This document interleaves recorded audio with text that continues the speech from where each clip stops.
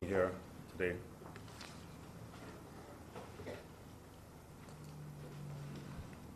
Over the weekend, I visited the Guyanese community in Suriname. I was accompanied by Member of Parliament Anil Nandalal. We had the opportunity to meet with hundreds of Guyanese who have been affected in one way or another by the tragedy that befell some of our people there in Suriname. And listening to them firsthand, listening to their concerns, the anguish, their pain, and their fears lead me to believe that we are not treating this issue as seriously as it should be treated. Whilst in Suriname, I did not want to be critical of our government, but I want to today share some perspectives on how I feel about this matter. If they had only gone in the way that we did and met with the Guyanese on the ground, not in a closed-door session at the embassy, then they would have realized how serious this matter is. And we would not have routine statements coming from the government in addressing this matter. So first of all, I wish to once again express what we have done in the past, that is through a party press statement, our sympathies with all of the families, the relatives, the people who have been affected, who have been killed at sea. And I want to say to them that the party shares their concern. All of Guyana, in fact, share their concern.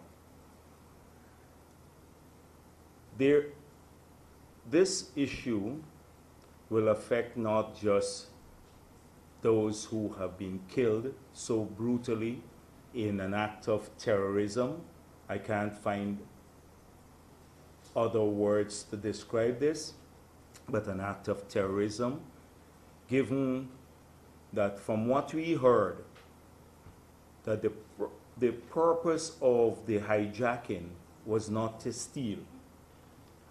The relatives said to me and others that the seine remained in the boats, fish remained in the boats, the engine remained on the boats. They never took any of the things that they will take in a routine hijacking. The purpose of going out there seemed to be a sole one, that is to kill people.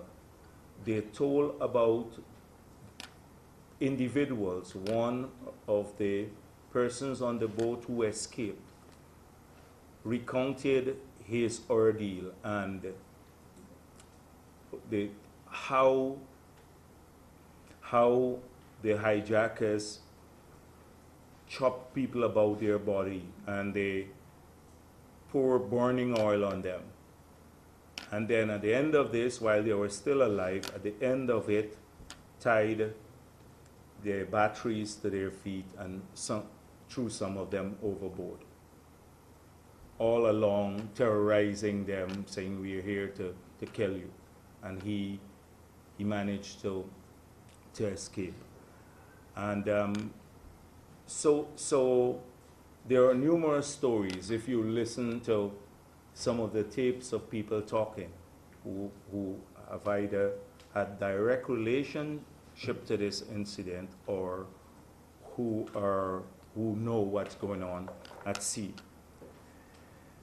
Now, last week, Thursday, the president described this as a massacre.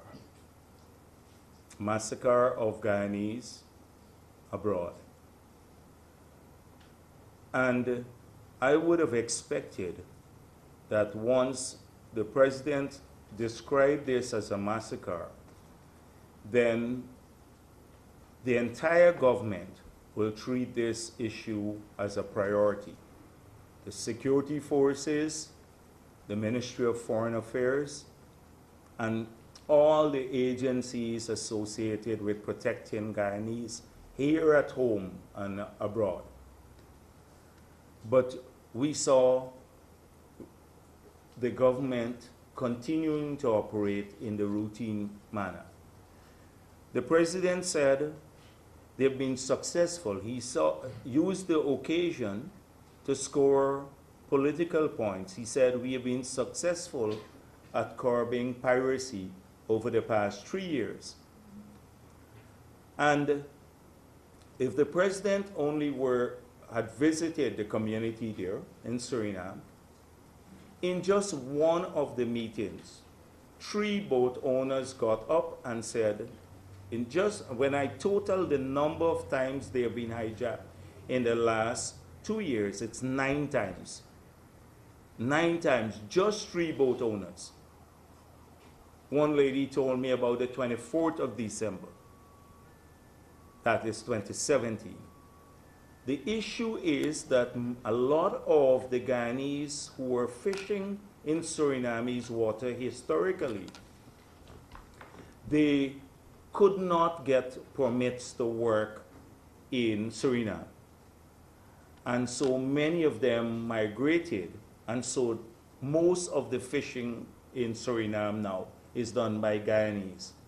So it's not that they're not being hijacked, but because they're not fishing mainly in our waters, we don't know of the hijacking. But they're being hijacked in Surinamese waters routinely, and they believe by Guyanese. And you can just listen to the tapes of the people who stood up. They were not afraid and spoke about how many times they were hijacked. So the president is hopelessly out of touch with the issue. He thinks that because it's not happening in Guyanese waters, it's not happening at all. But it's happening in Surinamese waters, affecting Guyanese, because 95% of the fishing in Suriname is done by Guyanese. Boat owners as well as workers and processors of fish. And so we decided to go to Suriname on Friday night, and so Saturday morning I booked the ticket. And then, to my surprise, Saturday night the minister flew out, and I knew he had an engagement on Monday morning here, but he hurriedly flew out and then met with some of the relatives in the embassy, and then had a meeting, I gather, with the Surinamese authorities. And we are glad that he did go to Suriname. But listen to this in the Starbuck News Monday, they had a report on what the minister said. And he said, we told them we are here. This is telling the relatives. We told them we are here to tell Surinamese authorities that we want to collaborate and cooperate with them to the fullest. Imagine, almost 8 or 9 days after the massacre described by our president as a massacre of Guyanese, you're now there in Suriname. You were telling people last Sunday that the reason for your visit is to tell the Surinamese authorities you'll cooperate with them to the fullest. You could have picked up a phone the next day. That is why you could go on the internet. If this doesn't represent negligence and lack of care, nothing does. You have to wait 8 days to just go to Suriname to tell the Surinamese authority that you want to cooperate with them fully. It's unbelievable. It shows how they have treated this matter. And it's only now that we are bringing more attention to it and the media has been involved. We have not gotten any briefing from our government. Had it not been for the media both here in Suriname, we'd known very, very little. Last week I met with the relatives at home, and many of them told us about attempts to talk to our own government and being rebuffed by it based on lack of knowledge of what was going on.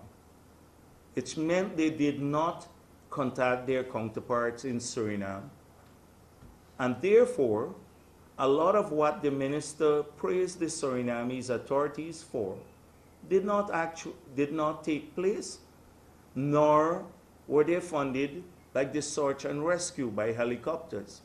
It was individuals who paid the gasoline, well, not gasoline, but the fuel for those helicopters to fly and do the search and rescue, well, to search for the bodies. And so, because they did not do that, and I saw the police said, it was on Saturday or something like that, that they facilitated the documentation for 7 persons to travel. And they did that because when we were at home by me, people said we want to go to Suriname, to be there, to look for relatives, but they didn't have their travel documents updated. And it was MP Nigel Darmla, who was there with me, who got in touch with Felix. And then Felix said, let them go and we will try to accelerate it. So even that effort that the police put out as helping people had to be initiated by us. So I made it clear that we did not want to treat this as a political matter. This is a tragedy. Our people are suffering. It's going to affect large numbers of people, hundreds, if not thousands of Guyanese who live there. They're now stranded. They can't go to sea because of fear. They don't have income. These are Guyanese who live in every part of Guyana. I met people from Linden, from East Bank, East Coast, Berbice, from even as far as Essequibo. Fishing, living in Suriname, earning money there. Some of them send back money to their relatives. Some travel back and forth all the time. They're stranded. They tell me they're running out of money. They can't go to sea. They can't earn. Their families are dependent on them. So it will affect the economy of Suriname, but it will affect us too. That's from an economic perspective, but this is a tragedy. So we said we are hoping that our presence in Suriname would not only lend solidarity to the people there, to talk to them, that they know that in Guyana our people have not abandoned them, that all Guyanese are concerned about what happened to our people there. And secondly, that we wanted our presence there, and I do hope that this will help to raise the level of awareness in our government and to push them to act in a manner befitting of the horrific nature of this crime, that it is an exceptional crime, an act of terrorism against Guyanese, and then it calls for exceptional measures in addressing this, not routine way of approaching it. So we intend to raise this matter in Parliament on Friday, but the reason I have been speaking about it, although we are going to raise it in Parliament, is that I don't want to win mileage in Parliament on this issue. We're not carrion crows like some people are who pick on people's tragedy. I'm raising them because I want the minister to know what will be in our motion long ahead of, before we raise it in Parliament and it's debated. So you'd have a chance to come prepared to address these issues. So we want to know what is being done on both sides, the measure of collaboration between Suriname and Guyana on this issue. Not just to the backslapping or coming to say we cooperating fully. We want to be assured that the security forces of the two countries are collaborating at the highest levels to ensure that we catch these perpetrators. We want assurances from the minister. Secondly, we want to know what is being done collaboratively to ensure the safety of people at sea. Because unless they feel safe, they would not be able to go out back to sea to continue to earn their livelihoods. And this will affect thousands of Guyanese. We wish to find out that from the minister about what level of assistance he's prepared to give. On Monday, he said, when asked by the same, I noticed in the Starbucks News,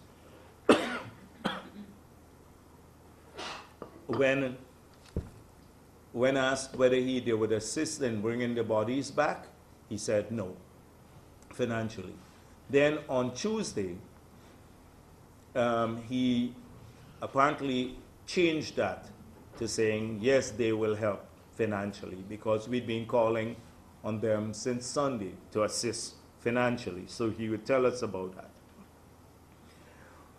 We would like to find out what he is doing with the Surinamese authorities to bring the concerns of the numerous Guyanese who were there, who were openly saying at the meetings that when they go to the police, there have been several instances when they are gone to police to report cases of hijacking, not this one, but the others that took place, some of those that took place in the past, no attention is being paid to them. And that because they're Guyanese, it seems as though the Surinamese police at some of the police stations don't heed their concerns. So raising this as an issue with the Surinamese authorities. Our people there, the majority of them are law-abiding citizens. They're there legally, they pay taxes, and they should expect fair representation from the authorities there too. We would like to know what the embassy is doing, what is its remit, how far it goes to protect the Guyanese interests abroad, and what help they can give to people there. One young lady was inconsolable. She traveled to Suriname since last Tuesday. They found her husband's body, but they would not allow her to go to the morgue. She said to me she has no income at home. Maybe I can even I gave them my numbers, but we have their numbers, you can talk to them too. She has no income at home, 2 kids, they live in Kanji, and she can't stay on because it's expensive to stay there. And all she wants to do is to be able to go to the morgue to see if that person is her husband or not, to identify the body. Now, I don't know what state the body is in, but whether she'll be able to identify it or they have to do the DNA. But what's wrong with our embassy saying to the Surinamese authority that she could get to visit the morgue, supervise, and just look at the body? So she is like in a terrible state. She can't visit to conform. I think she wants closure. She wants to know. If she visits and she cannot, identify the body, then fine, by all means, a DNA test would be available. But these sorts of things. Then we'd like to find out about how the government, because people are prepared to speak about information they know. Some of them were even called names at the meeting. But a lot of people are fearful, and this is a historic thing. This doesn't just start with 3 years ago, because I know of the situation when one time we recovered 40 engines from some people. And we couldn't make cases because people were afraid to come forward with the information. So what arrangements can we put in place, being helpful too? I said to them, if you have information, come to Freedom House, and you're worried about people knowing or the police getting the information and releasing your name here in Guyana, and you'll be probably harmed, come to Freedom House or the leader of the opposition office. If I get the information, I will share it with the police, so you don't have to expose yourselves. But what can we do across the country? Government, opposition, everyone collaborating together to make sure that when information comes in, it's treated confidentially, and people are not at risk for supplying information. And then I've asked Mr. Nandalal to look at, I suggested this at a meeting, and I've asked him to look at the possibility of using our terrorism laws to go after some of these, well, the people who perpetrated this horrific act, because under any qualification, this will be, or under any criterion, this must qualify as an act of terrorism. And so the people were worried that if we apprehend people over here, but the jurisdictional claim is made that the crime was not committed in Guyanese territory, then we may not be able to hold them for very long. But if we use the Terrorism Act, I believe that we'd have jurisdiction. The United States of America, if you commit an act of terrorism against any American or anyone else in any part of the world, they hold you responsible. And we too must use the tools that we have to protect our people, whether they're at home or abroad, from criminals of this nature. So this is not a routine traffic accident and where a person lost his or her life, and that is bad in itself, much less something of this nature, where so many of our people have been killed in a brutal manner, and all we have are statements from the president of this nature, massacre, and we see this lackadaisical approach by his government to addressing it. And we hope that by pushing a bit more, that the government of Guyana will pay serious attention to this matter.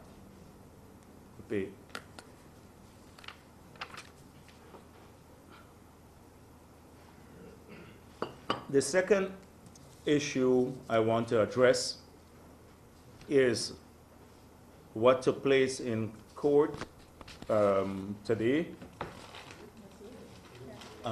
Yes. Where we have witnessed this a circus. Now, what happened here might be shocking to Guyana, that to people who expected decency from the government, in spite of all they have been seeing and hearing about this government, they still expected some modicum of decency to be there within the government. But for us who've been in the political arena what played out in Parliament yesterday is not shocking, it's not a revelation. It was expected. APNU is operating according to plan. So, in the pre-election period, Granger and many others declared their intention, and led by the Kaichur News too, that we must jail Brassington, Ashni Singh, Jagdeo, a whole list of people for acts of corruption, that they must be jailed. They declared this across the country on their platforms. Almost every speaker routinely got up and spoke about jailing them. The government, as soon as it got into office, embarked on a process that they believe would result in this outcome. The process involved these audits, the so-called forensic audits, or which are not forensic audits by any standards, but forensic audits. And what happened?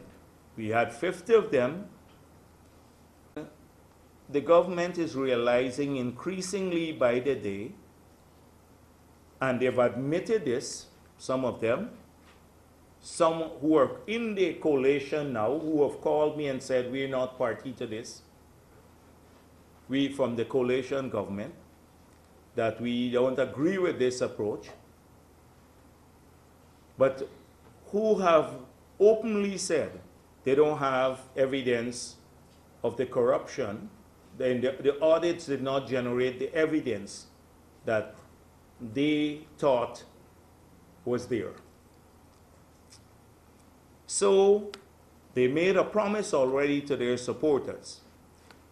In the face of APNU losing ground on everything else, people losing jobs in spite of their promises, they are mired in a whole pile of corruption scandals, a ton of corruption scandals they are all engaged in.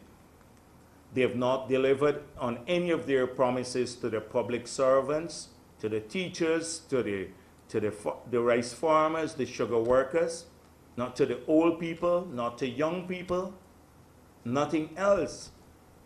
In the face of this, they have to pursue this allegation at all costs, this outcome that they promised. And so, what has happened? Ashni Singh and Brassington have been charged not for finding a single cent in their account that they didn't earn, not for finding $100 in their account that they didn't earn, or much less the millions that they thought, that they said they stole.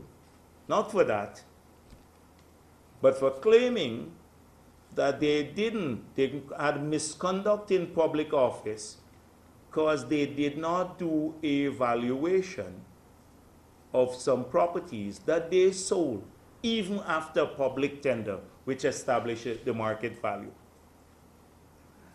And I explained at a previous press conference that if you apply those standards to the past and now, under the APNU, they sold GT&T with no valuation. Almost 20 entities were sold without any public tender or any valuation of assets under the PNC in the past. And if you look at what's happening now, routinely that's happening again.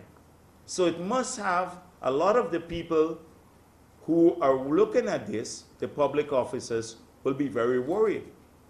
But coming back to the main point, they were not charged for stealing now, but for that issue that the cabinet of Guyana decided to pursue. So privatization unit made the recommendation to a privatization board. It then went to the cabinet. The 20-odd members of cabinet looked at the recommendation and they said, fine.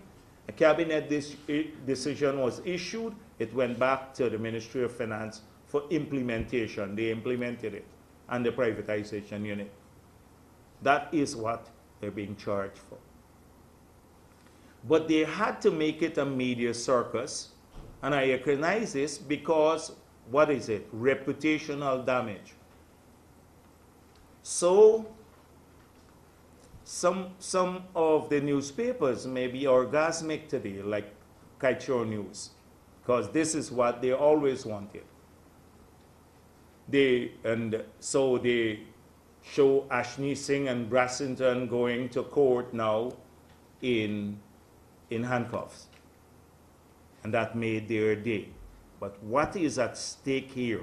If they can do it to individuals who serve this country at the highest level and followed instructions from the cabinet, they put at risk not only every single public servant for future action, but even cabinet members themselves.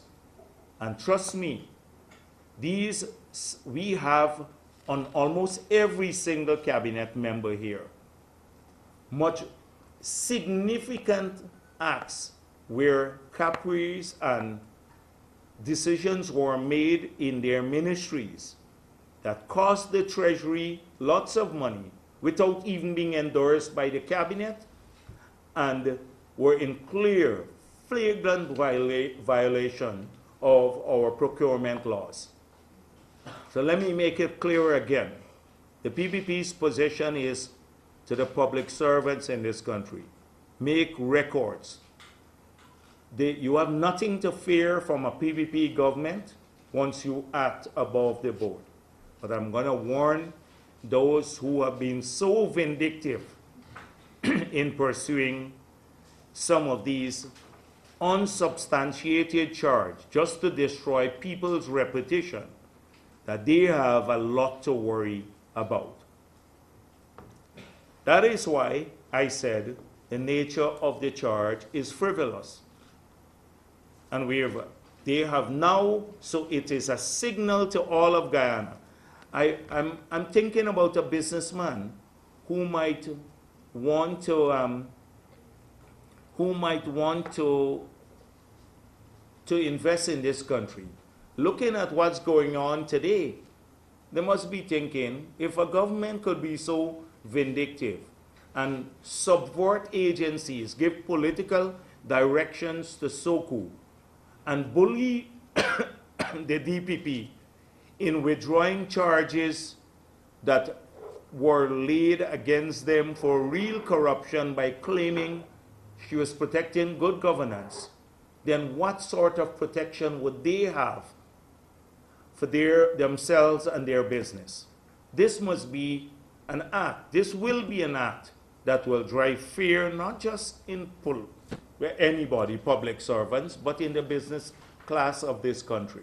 And they have to be justified about that fear, because this government can intervene anywhere to get you placed before the court on frivolous charges, even subverting agencies that are there constitutionally to protect you.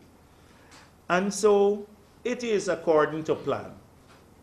This is all according to plan. This was never about corruption, never about fighting corruption.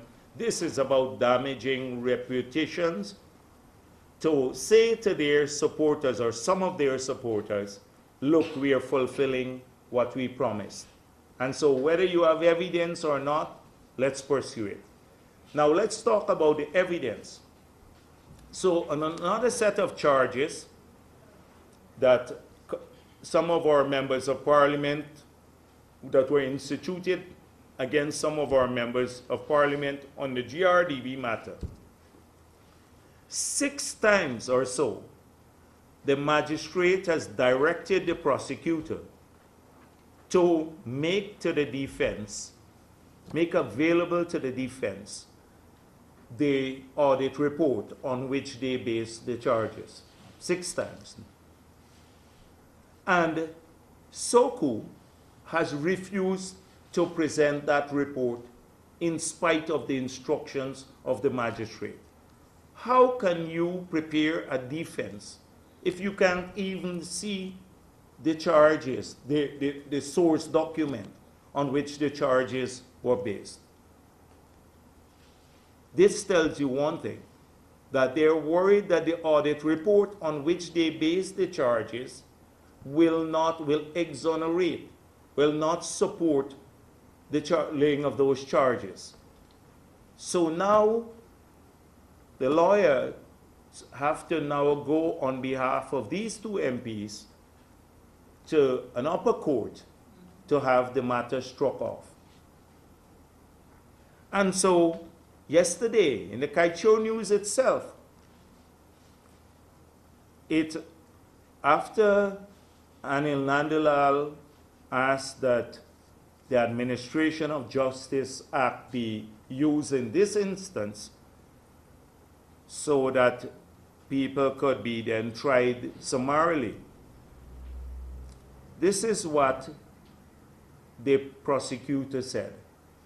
Lake stated that he was not ready to disclose statements in the matter, and by applying the AJA, he will be compelled to do so. Imagine you go to the court, you charge Ashney Singh and Brassington for misconduct in public office, and then you tell, when the lawyer for the defense says we'd like to the people to be tried summarily, so you say to the magistrate, we can't, we are opposed to this because we don't want that act, because we'd be forced to disclose statements made to us. How are they going to prepare their defense if they don't even get the statements? This is a normal thing in law. This reveals not just how frivolous the charges are, but how on the shaky grounds that they're on, that they don't even want to present the defense with material that they're using to charge them on. How are they going to respond? And in the case of Gulsaran's report audit, I saw Starbuck News had some elements of it, but I would hope that today the Starbuck News would look at the 200 pages of response to every item raised in the audit by Gulsaran that was addressed comprehensively by the privatization unit when the audit was being done. The management letter went to them. And then you will see how shoddy and political a person like Gulsaran was.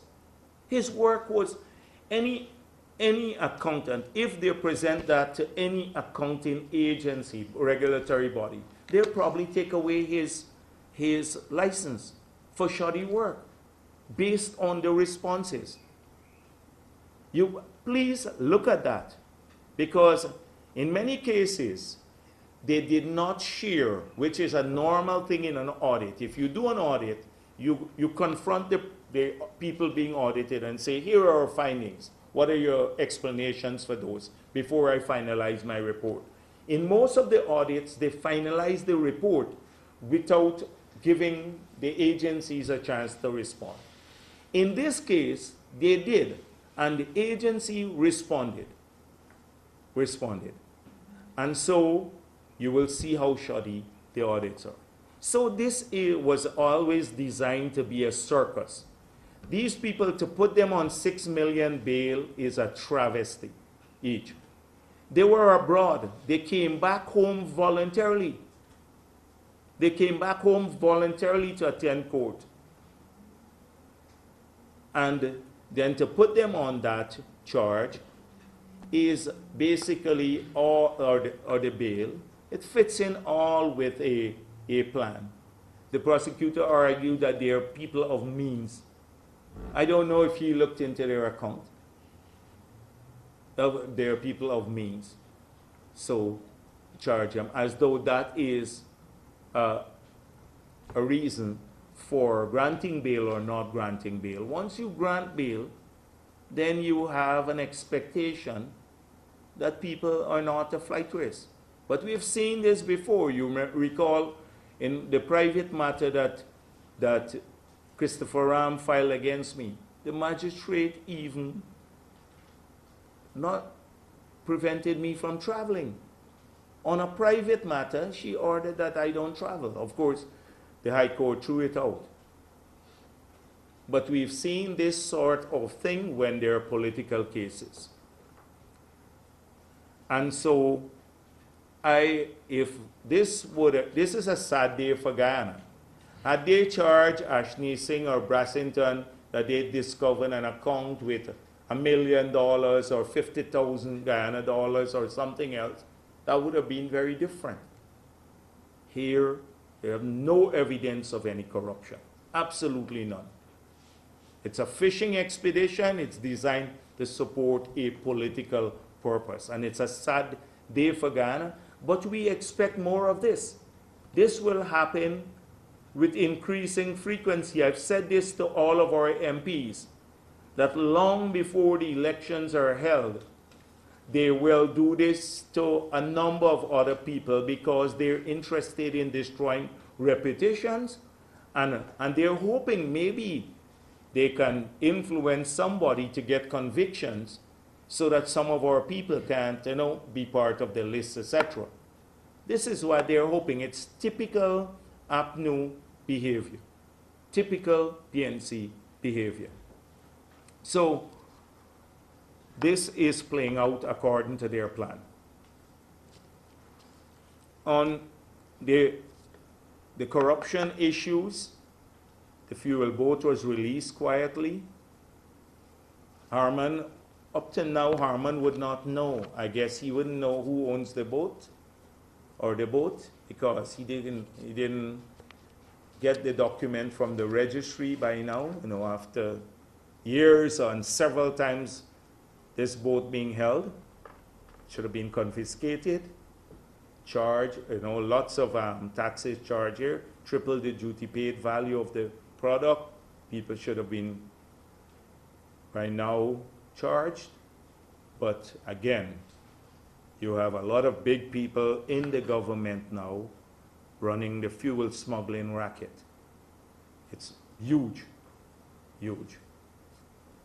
The government will no longer pursue the forensic audit of GRA because they don't have money. I thought that they would want to do that because the GRA is a major entity, and they should want to find out if there was corruption in the GRA too.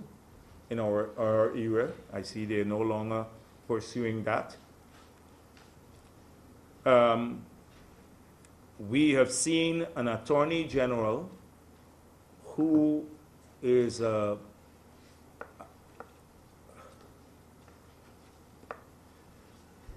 don't understand.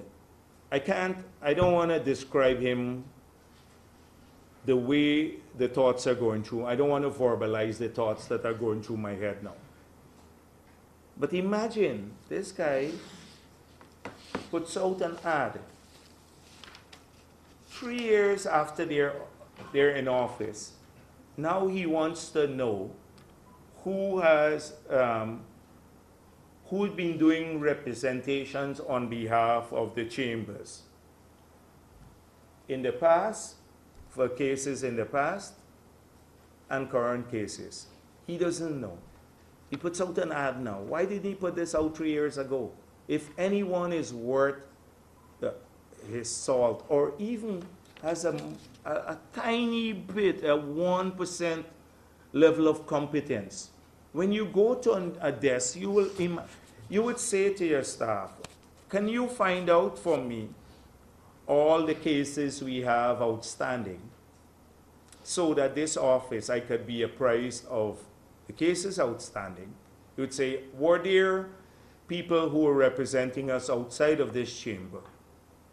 You can meet Anil Nandalal in the parliament and ask him.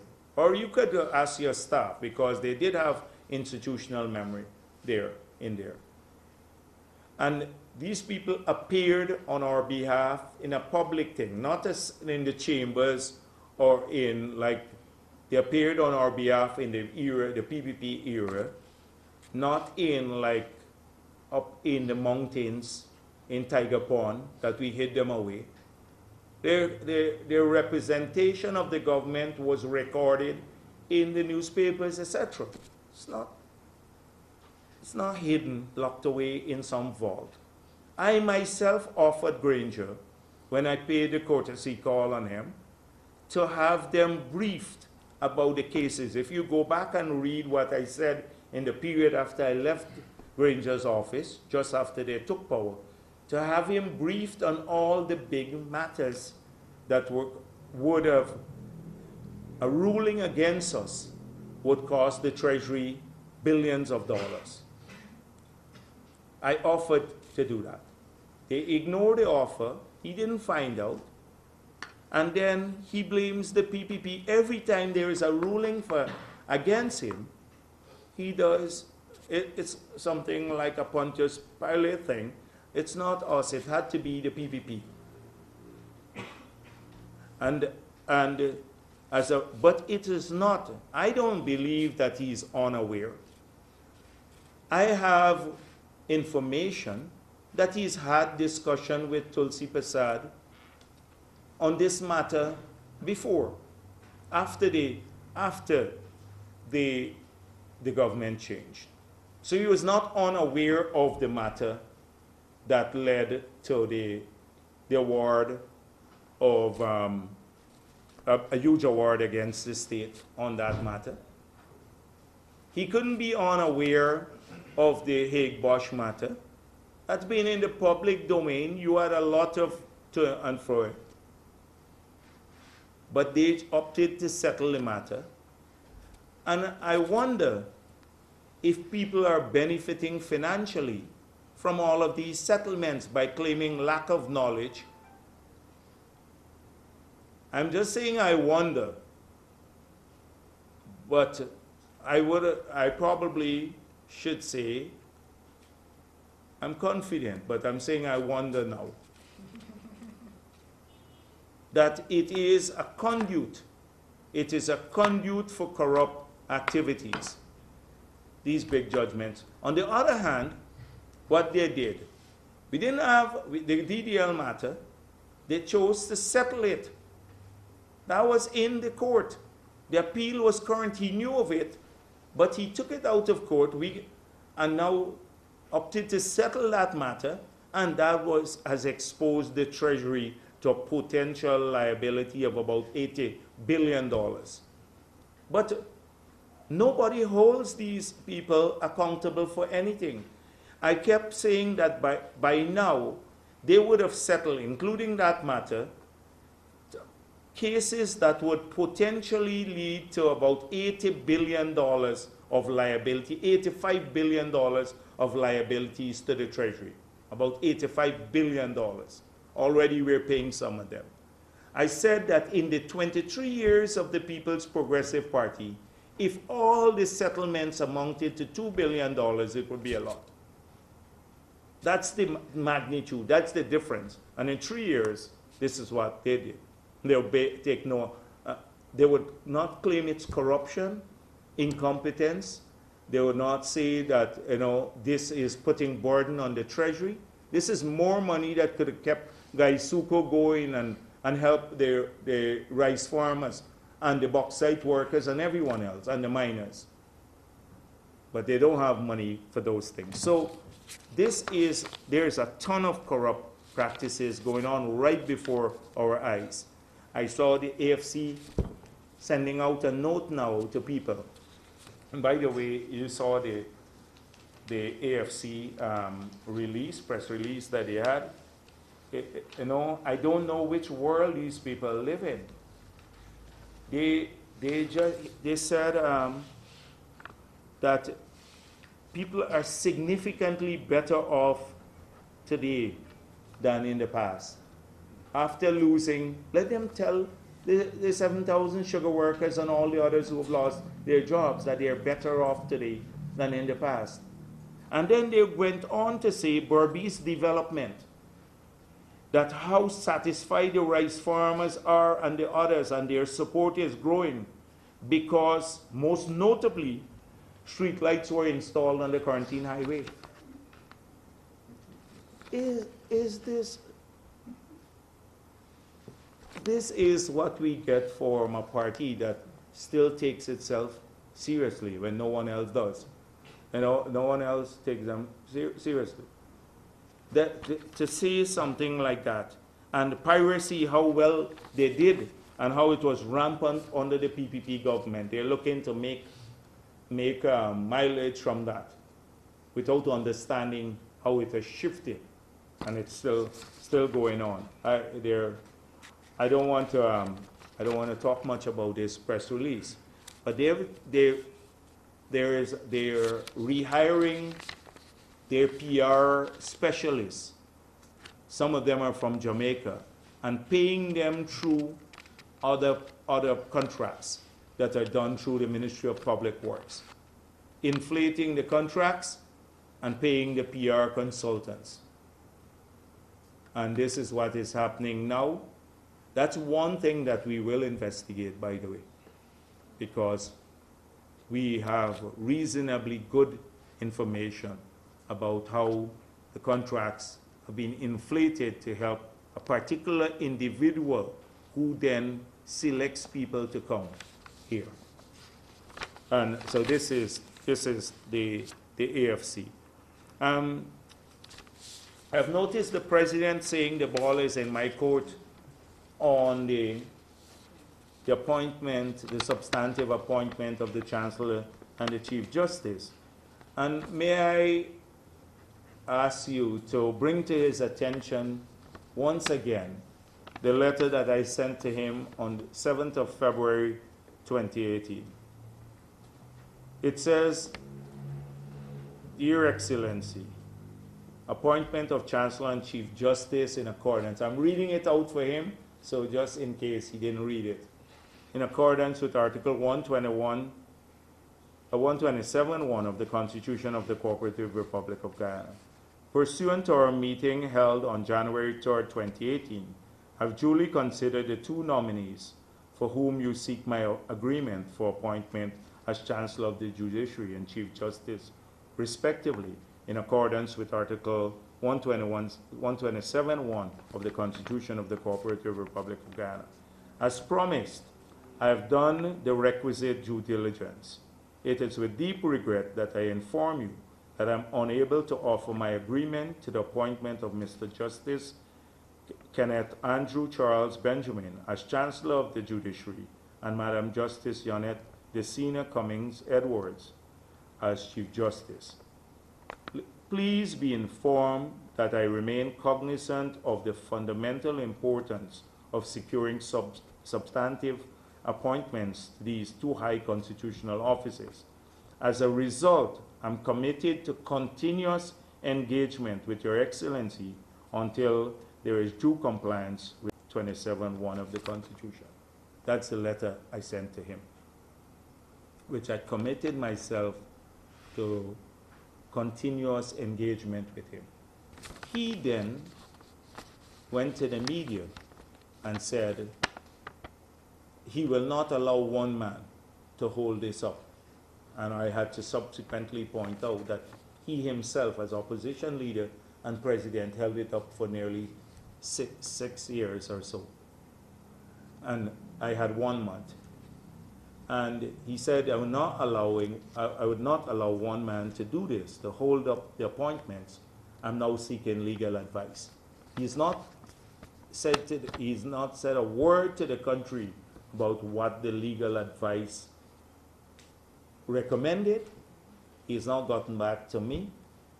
And he now says, he woke up and says, because I think he forgot everything in between. I think he forgot everything in between, that the ball is in my court. I believe he still thinks he's waiting on me for a reply. This is serious. This is serious.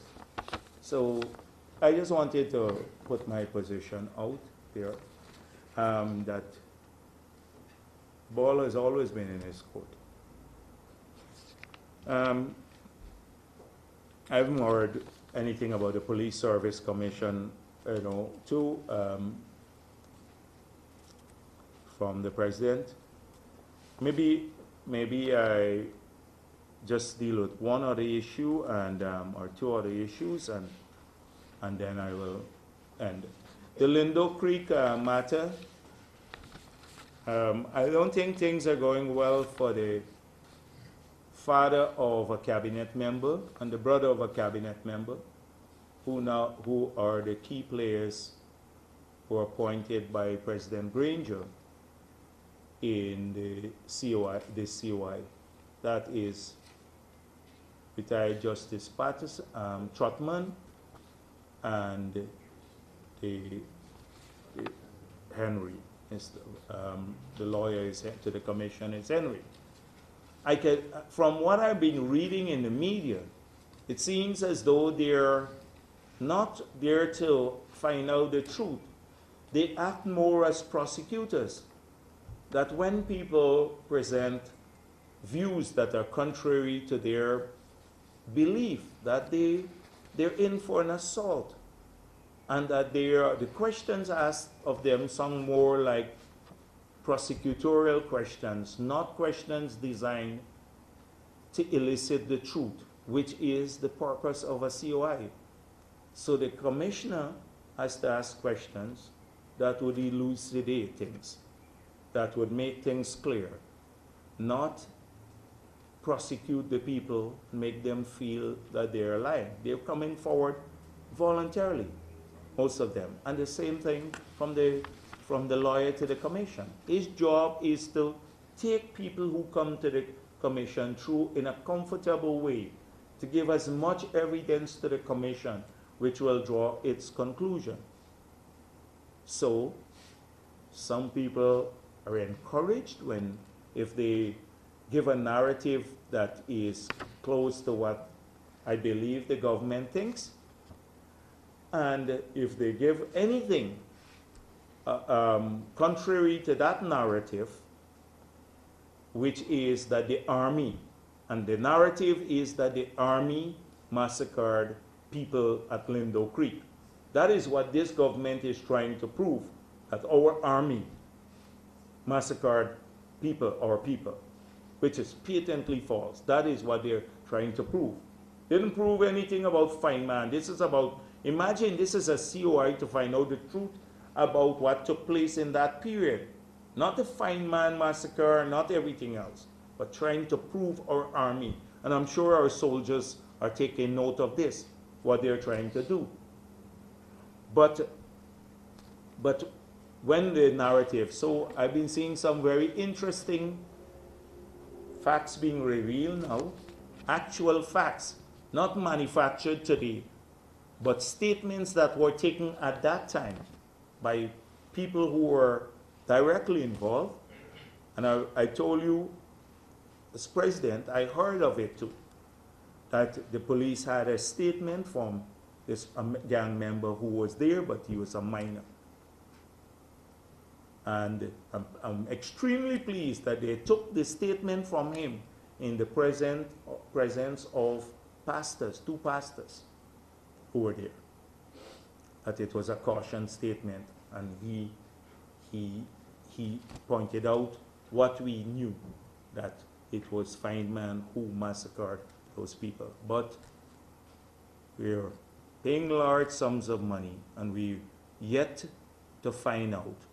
We call on this president to do a COI that has a comprehensive terms of reference, that starts off with the escape of these prisoners, what role that people played, political players played in helping them to settle in a community, that they took over and terrorized, and then used that community as a base to terrorize others, but particularly the role of political players and then the subsequent massacres and the cover-up, how they got weapons. We saw some of the GDF weapons now that surfaced that they were using, but they also had weapons from the past that the Walter Rodney Commission of Inquiry pointed out, showed that were given to the PNC, over 100 weapons that resurfaced in the crime wave in 2002 from the 1970s. Those weapons that were handed over to PNC resurfaced there. I would like him to look at all of that. And then he could also look at the role that the drug dealers, you know, they like to talk about drug dealers and whether drug dealers had any link with the government too. That could be part of the terms of reference. So why not? We are waiting this, but believe me, it's not going to happen because some of the players are huge in government now. Some of them who used to visit the others. The last matter I'll deal with is what I believe, it's an assault. I think the APNU is very worried that we in the PPP are made it clear that we're working hard to go back on the ground, resuscitate our base where we were weak. We're doing a lot of work on the ground, connecting back with people wherever our traditional support felt alienated, that we encouraging them, and that we are doing a lot of work in the Amerindian communities, pointing out how everything has stalled. So not just the land titling. 2 days ago I saw a report that they're going to pursue the hinterland ICT program, the ICT program, but that is funded from GRIF. It is an old program that we left, a 17 million US program. So now they're resuscitating it. We point this out to people. And our support in the Amerindian communities is maintained, been strong, and it's growing because people see the true nature of this government. I was in Region 9 and people said to me, Granger himself came and made promises to us. They have not fulfilled any of those promises when he was opposition leader.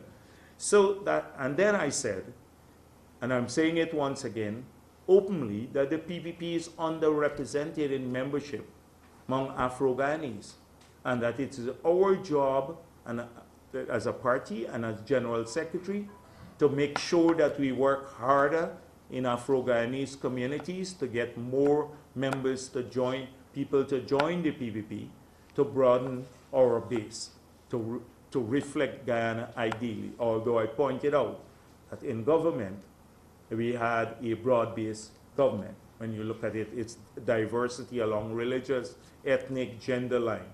It was broad-based. So this must be hurting the PNC, because we talk about it openly. We don't go to bottom houses.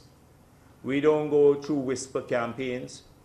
And they know that what they're doing now is destroying some Afro-Guyanese employment opportunities too. Thousands of Afro-Guyanese suffer just like who supported PNCs, just like everyone else. So every time they're done, they bring out, they must have meetings with people like David Hines and the others. So let me give you, David Hines said, I never really spoke out against him being terminated at Chronicle. And there was a reason for that. So I saw some of our colleagues writing, expressing solidarity.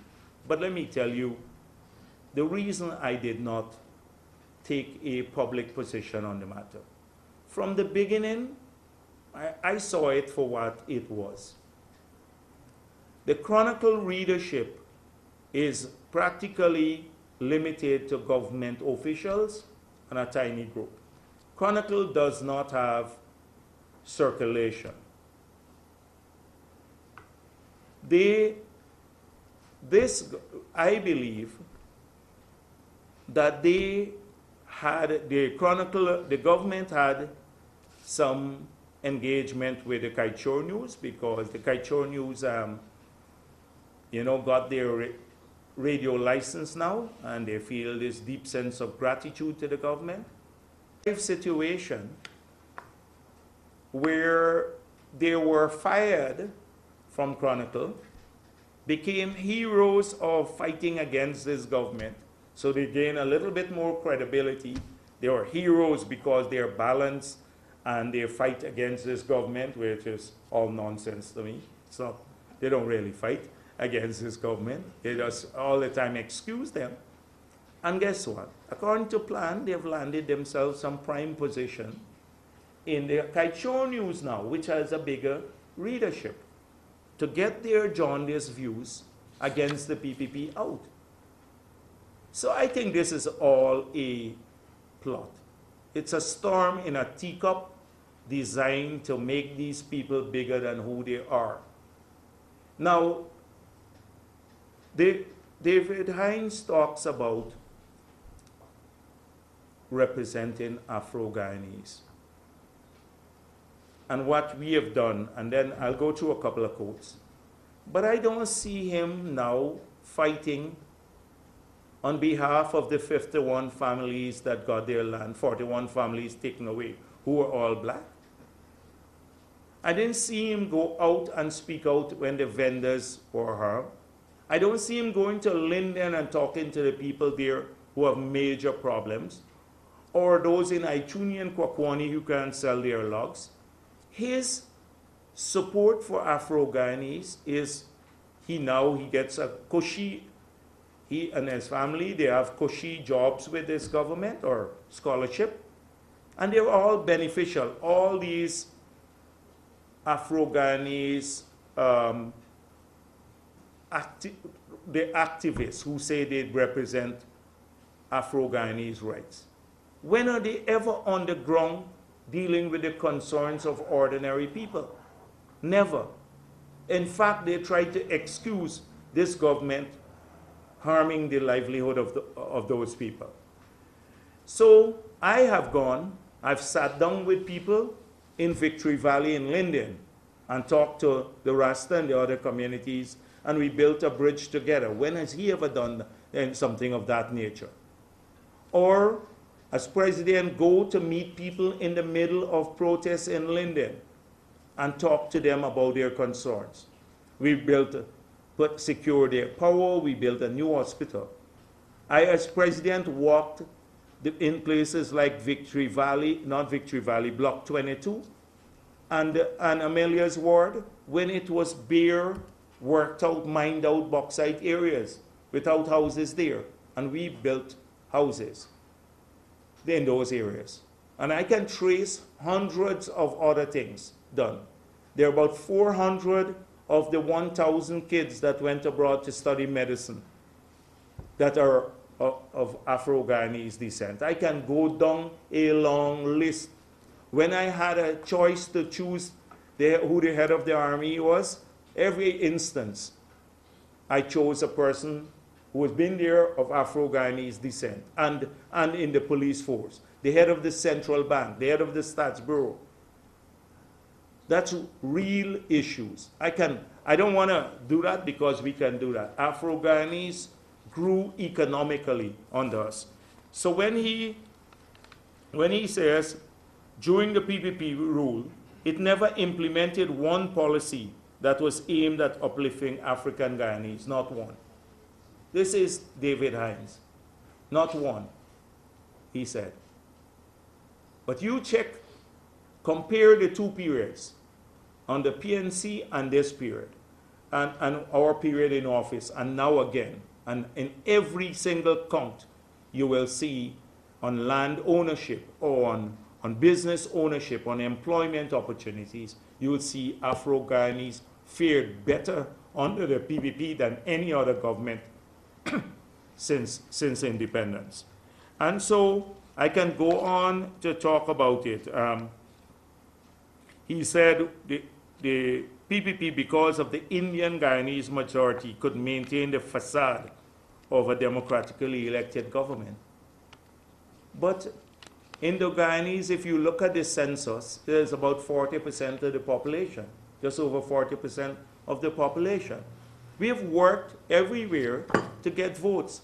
In 2006, 23% of Region 10 voted PPP. Clearly, he is. And the belief that the PPP has a God-given right to govern Guyana. There's only one party that believes that. That's PNC. And he works for them now, this new government. But that's why they steal elections. There's no God-given right. You have to work for it. That's why we emphasize democracy and freedom, so people can choose whoever they want. In the last elections, we're here now. But every election was certified free and fair. And then he says, they paid lip service to egalitarianism, but they were deeply in love with a narrow definition of democracy, inherent in aspects in communism. In other words, they loved the dictatorship more than the proletariat in the slogan, dictatorship of the proletariat.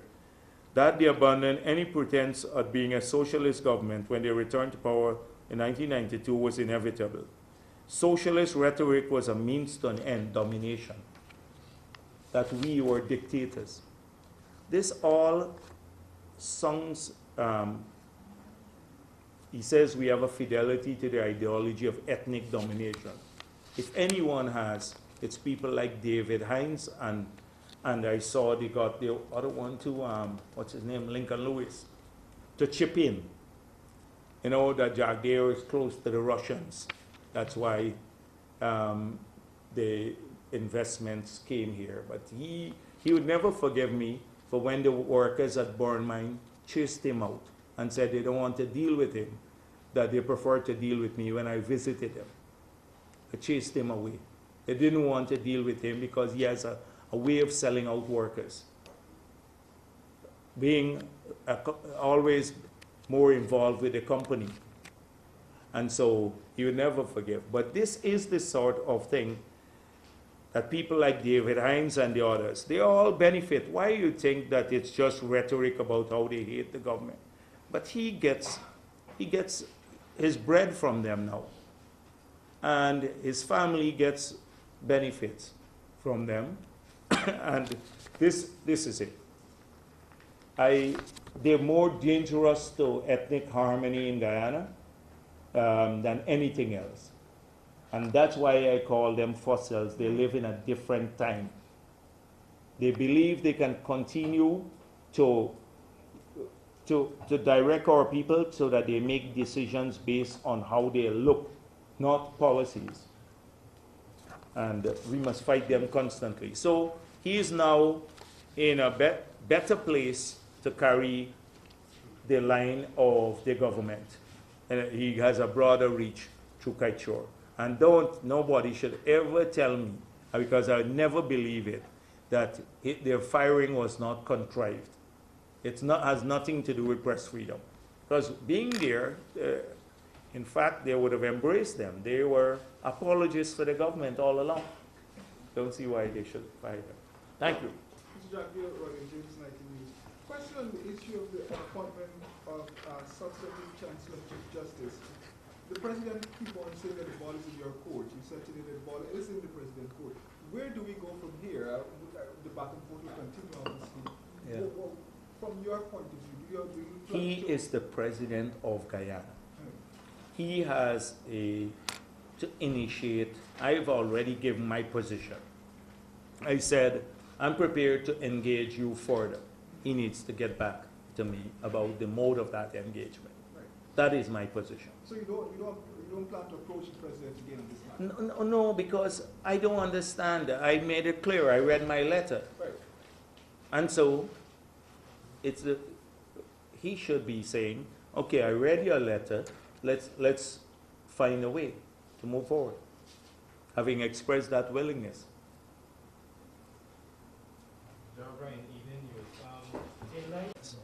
I'd save that my total view because I noticed the reporters already looking like they have other things to do. So let me save my views on the economy for the next press conference, or I could do it just maybe in a sit-down interview.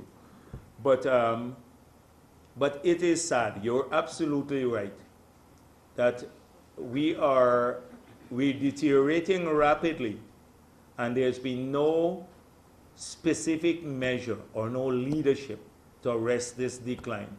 What we hear are platitudes about some new conference, new set of people coming around, etc. But the outlook is even worse. So what we see now is not the bottom of the tank. It has a far way to go if they don't take remedial measures.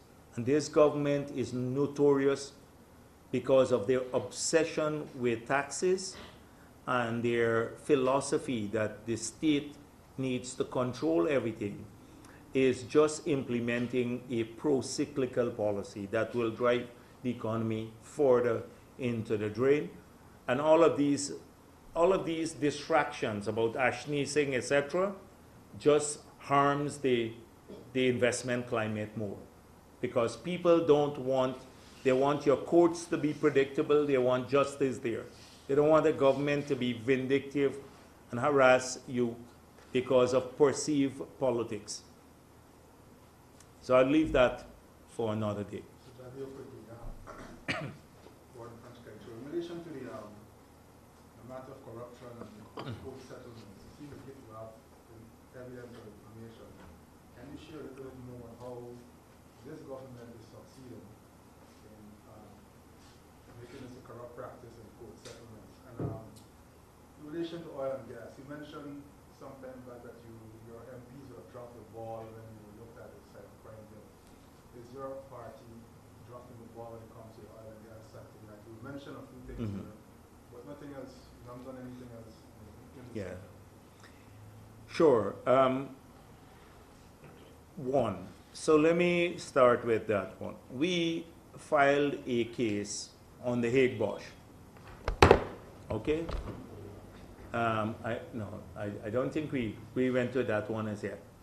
The Hague Bosch. No, I'm jumping the gun. I just jumped the gun because I don't want to. There's a specific case we're preparing, and I might have just spoken out of it. That could detail some of the way the settlement was made.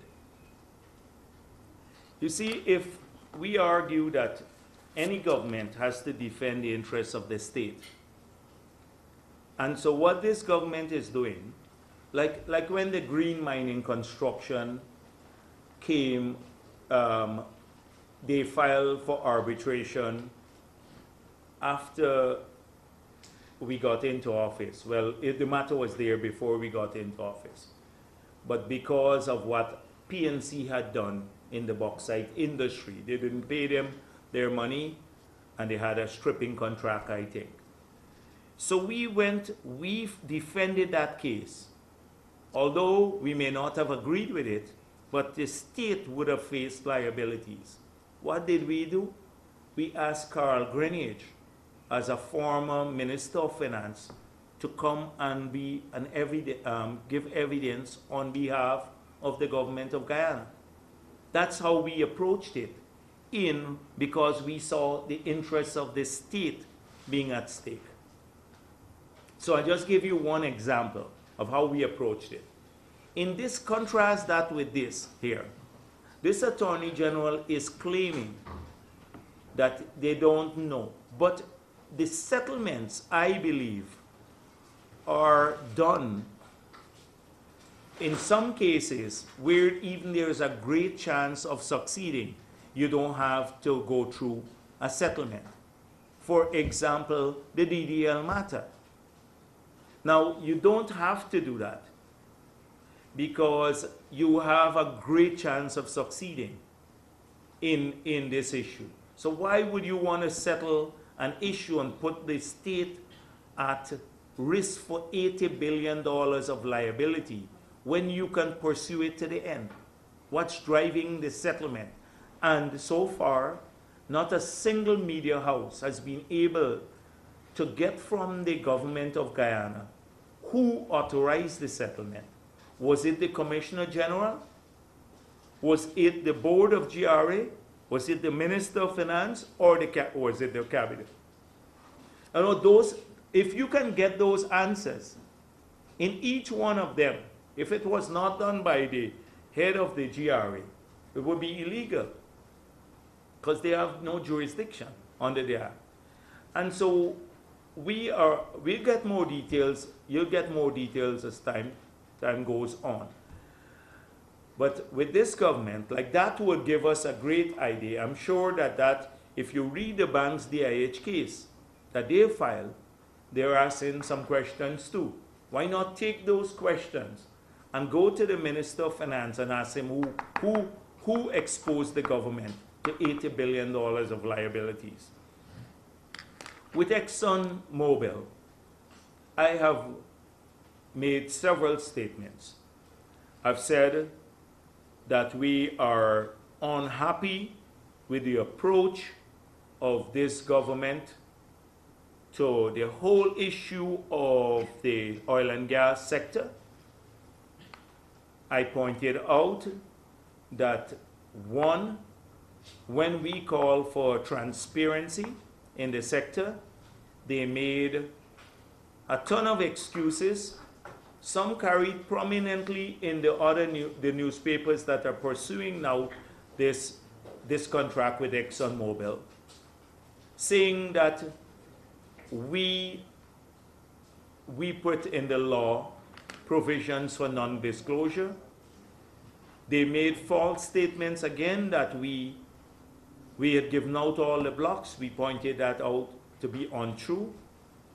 We have pointed out that no work has been done, substantive work has been done on the framework for a predictable oil sector that would include, although they made a promise to do that, that would include an independent petroleum commission, a sovereign wealth fund, auctioning of future blocks, and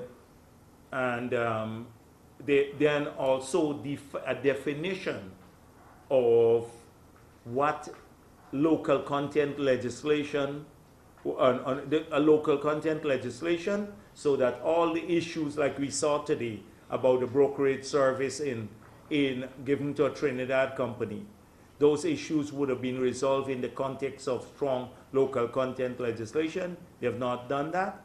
And then what tax measures are going to be, or the package of incentives that anyone who invests in the oil sector will get and what they will not get. We need clarity on those.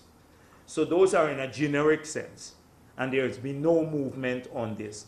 But if we had movement on the generic issues, we can then say, here is it that you're operating outside of the framework established. Establishing the framework itself would have given great confidence. Then on the ExxonMobil contract specifically, I said we are unhappy with the approach that they took to signing it, that it was not, they needed to get the best technical people in the room and advice from the best technical people.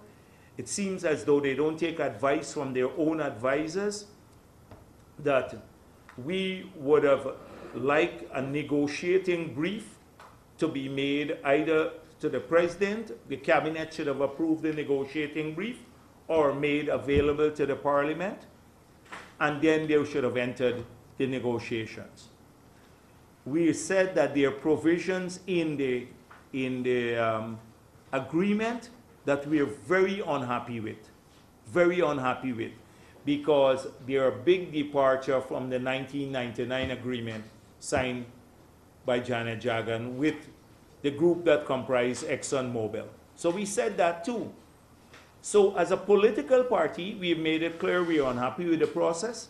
We're unhappy with the contract itself that was signed. Very unhappy. But I also have to make sure that I don't, as a leader of the opposition and head of a political party, that I don't get accused of contributing to a climate where we repudiate contracts once a legitimate government has signed them. So I said there are two approaches to this matter. You repudiate the contract, and then you're in a contentious fight with ExxonMobil. We are more in favor of our government agreeing at the cabinet to approach ExxonMobil for renegotiation. And we will support that. But we have made it clear that ExxonMobil came out of this renegotiation way ahead by billions of dollars ahead of Guyana on this. Those are the things I've spoken about. So what's next? So that is why we have to put pressure on our government to approach the company. But they have made it clear already that they don't want to do this. And they don't want to do this. They don't even want to try. They don't even want to try, in spite of the fact that they're saying now, yes, there may be something, making excuses for it, but in the future we'll correct it. And not even saying what they will correct. If they could even answer to the Kaichor News or anyone else, because Kaichor News has been at this for a while. If they could answer to you what they're going to change from the ExxonMobil in future contracts, because they're busy signing up things. So what are they precisely? Are they going to put back stability clause? They're going to put back the thing about gas fund, and give limit. My big concern is limiting the amount of gas that could come on shore only to satisfy domestic demand. That is huge if we find a big gas field out there. We didn't need to do that. So I have great concerns about this contract. And I've expressed those from the very beginning, the day that it was renegotiated. But also I have a duty to make sure we're in the opposition. We're a big party that would likely be the next government. And that's why we have to be careful. Thank you.